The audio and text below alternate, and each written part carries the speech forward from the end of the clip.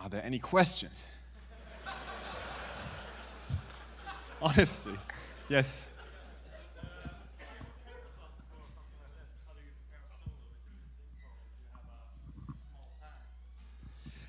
How do I prepare myself was a question, in case you back there didn't hear it. And do I have a plan for this, or is it just improvisation? Is that the question? Yeah. Yes and no. Particularly for a gig like today, I don't prepare a solo or something. I have a couple of guidelines I want to follow when I play, well, not just solo, but in generally play. I think whenever you make a statement on your instrument, it's you have to use a couple of things that, or you have to, the easiest way is to see it as communication. So this thing was built as a communication instrument, right? For example, there will be rain, or buffalo dead, or something like that.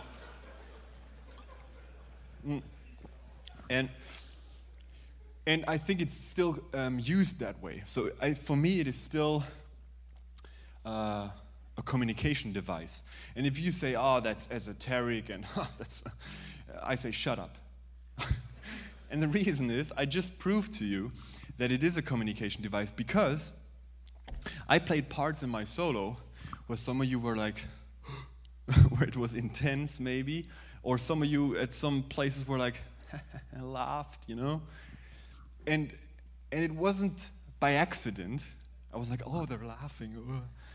But it was like, I played something and did something funny, communicated something funny, and you understood it, although I don't speak your language. And I didn't get up and made a bass player joke on the mic, although I would have loved to. No, but I did it through the instrument, right? And it was totally clear to everyone. And this is the proof, right? You can communicate feelings with this instrument. And if you are aware of that, all the rules of communication apply. So for example, and these are my structuring tools that I use. So if you know someone who always screams all the time, like, you know, whatever happens, he's like, oh my God, you know, it's like, the taxi will be 5 minutes late.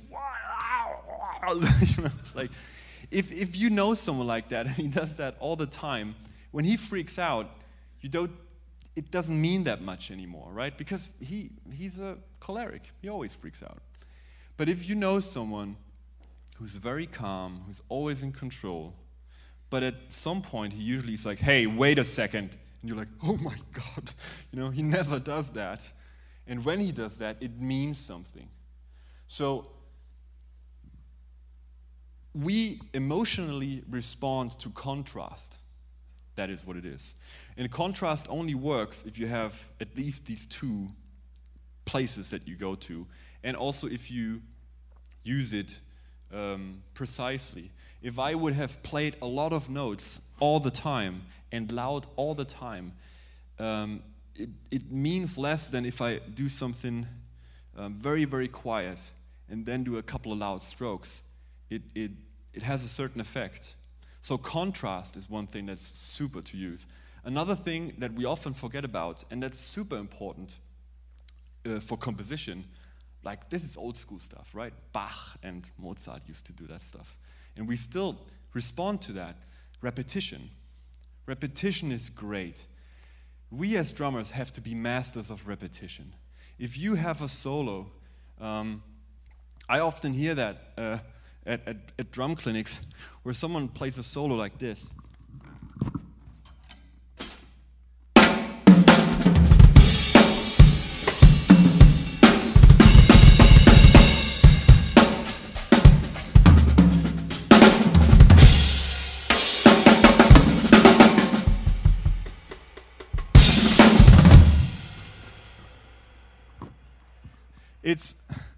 it's new ideas constantly, and so constantly that you don't really can connect to it. It's like someone would tell you, I like the ocean. I like to swim, but I'm afraid of water. I never go near water. I like the mountains a lot. I love cars. Football is my favorite thing in the world. It's like eating. I don't want sports. I want to stay at home, watch videos. That's my... And you're like, if someone would talk like that, you say like, okay, all right. So we find that weird as human beings if someone changes his statement all the time and we don't relate to that person, right? So why do we do it sometimes with the instrument? It's nice to establish an idea and to put meat on the bone and do variations. For example, this. Some of you might not call that even an idea. It's only 2 strokes, right? But if you use repetition,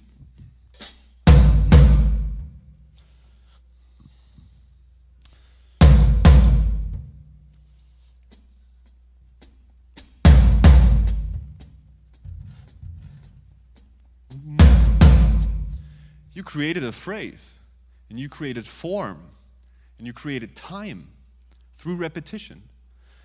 So improvisation is not a constant flow of ideas. That's very important. Many people say, oh, I don't have enough ideas, you know, I run out of ideas. With that idea, I can play for half an hour without any problem. If I use repetition and I use variation. So, for example, same phrase, right? More often repeated, right? Dum, dum, dum, dum. And here only. So I can create more tension if I make the phrase shorter.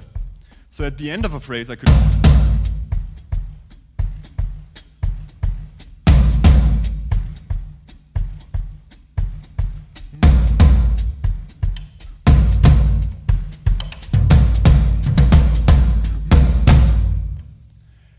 Right?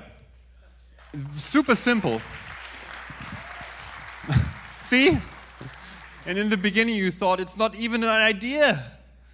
But if you can let all those rules that are in music, you can let them work for you, right? If you use repetition, if you use variation. One thing would be tonal variation.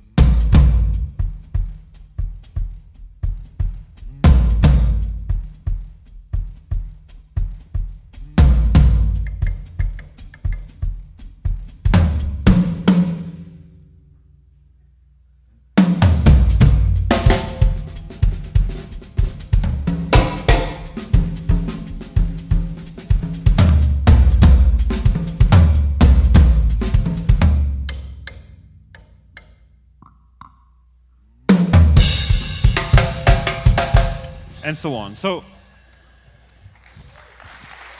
yeah, everyone can do that, right? So if you think of a drum solo now, not as using all your shit, now it's my chance to fill my wheelbarrow of practiced shit and just, let's put it in, let's put some space there. But to think of composing on the spot, that's what improvisation really is. I think improvising, like, to give it the respect that it deserves, it's really to improvise on the spot, to use form, to use contrast, to use dynamics, to use repetition. And yeah, so I don't need to prepare that much stuff. I can throw it into my mincer of form and and if I throw an idea up here, it does some music comes out. And if you play it, and mistakes are great. If you repeat them, they become a composition. right? So if you do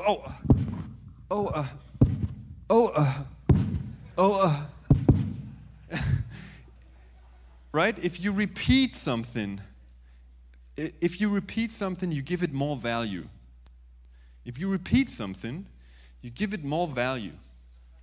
If you repeat something, you give it more value. You know that? Okay. It's that simple. So, yeah. But with that being said, I like a couple of ideas that I like to go to, that are just part of my repertoire, that I love to go there. It would be not honest if I would say, like, I never played any of that stuff before. You know, it's like that's not how it goes, and that's not how you find things interesting.